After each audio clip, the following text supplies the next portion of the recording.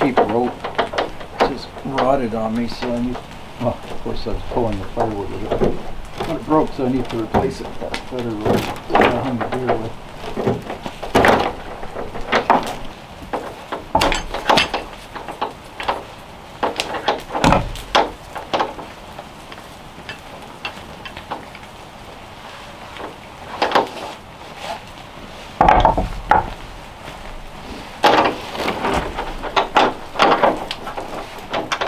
What's up, pup? You want me to throw it?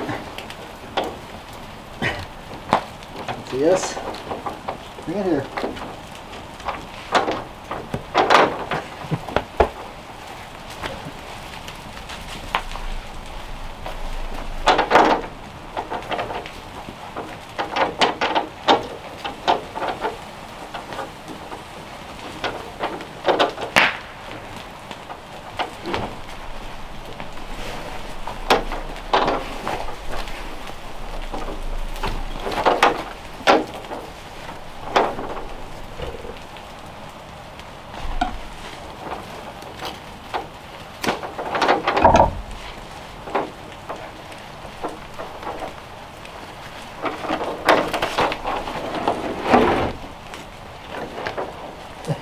You want to go for a hike, don't you? I know what you're doing.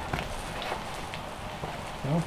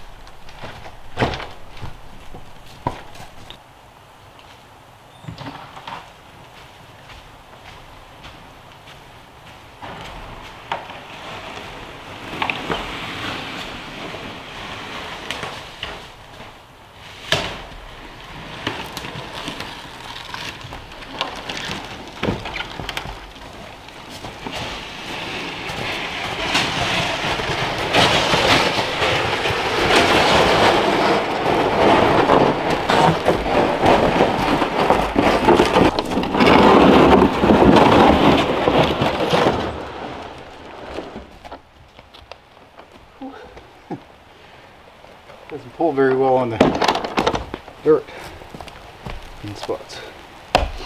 This is a birch tree that I cut down right there where you saw it on the camera, so right behind the cabin. That died. Birch trees don't last very long. They're one of the pioneer species, so after that fire 100 years ago or whatever it was, those and the red maples grew up fast, and the balsam firs, but they're short-lived, so they're all starting to, well, a lot of them from that era are dying. So that was 100 feet behind the cabin. It was leaning away, so it wasn't in danger of hitting the cabin, but there's another one there leaning away as well. I'm going to take that down. Birch rots really fast because that birch bark is really waterproof. So what happens is the bark stays upright and then the wood rots inside because the bark's actually holding the water in. So the tree rots and soaks up a lot of moisture. So you have to get them pretty quick or they're no good for firewood. Usually you're better off cutting them down live as soon as they start showing some signs of disease. And chaga, ironically, is one of those diseases that is killing it. It's a parasite. So when you see chaga, it's funny because people say you're harvesting it sustainably. I guess sustainably in that if you left some for somebody else, but the tree is on its way out. It is dying. So if you cut that tree down, use it for firewood, and use the chaga for medicine, that would be a good use of the tree. But if you wait until the tree actually dies, the chaga dies as well, and then doesn't have the medicinal properties anymore. And it's just good for like a tinder. So this is in pretty good shape, I think. Probably closer to the top, it's not so great. I'm going to split some up. It's good, quick, hot, fast burning firewood that's good for cooking in a wood stove. So I'm going to split up a bunch fairly small so that it dries pretty quickly, and then use that for cooking. It needs to be separated, so I'm kind of keeping separate piles everywhere of cooking wood versus heat wood. High BTU wood like oak and ash, hard maple, sugar maple. That stuff actually, burns really slow. In fact, I had a 14-hour fire in there the other night, and still coals after 14 hours. So that's great for keeping the cabin hot or warm overnight without it being too hot. This stuff burns really hot, so the firebox gets really hot. The whole wood stove gets hot. Really good for burning or for cooking, especially like boiling water or something. And doing the canned venison, that worked out well. But it just burns out fast, dies down, no coals. So that's no good for overnight heat. So anyway, let's see what it looks like.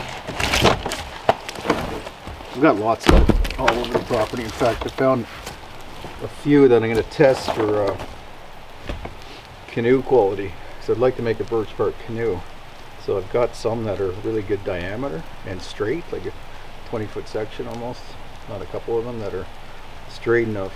It's just have to see if the bark is sound enough and has good bending quality. See if I can do that. Yeah, that's soft. It's got some moisture in it. Yeah, because it's cold enough that would be frozen. Yeah, that one's really soft.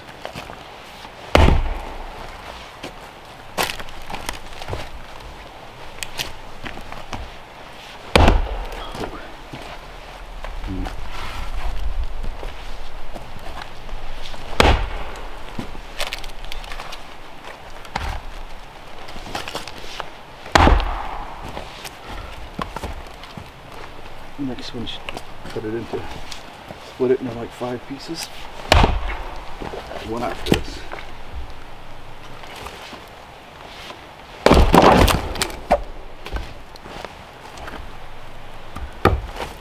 Yeah, that's all moisture there and some bug damage.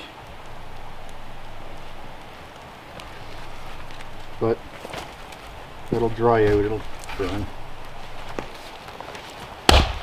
Basically campfire wood now. Stuff you get at the campgrounds always smokes rather than burns. That's why it's actually, a lot of it's probably dead stuff. It's full of moisture. So I'm not going to cook with this anytime soon. I'm going to put it aside to dry more.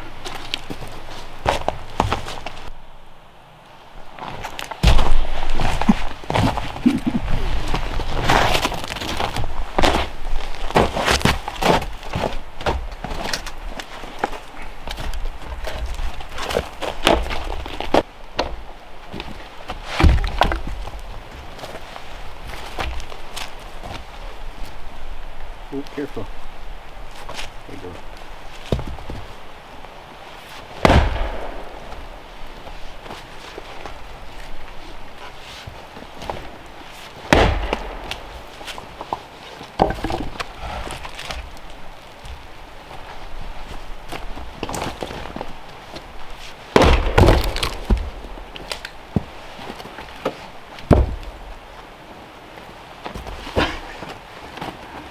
Going down there.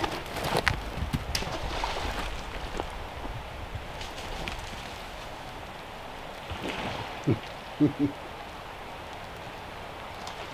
that nice and cold?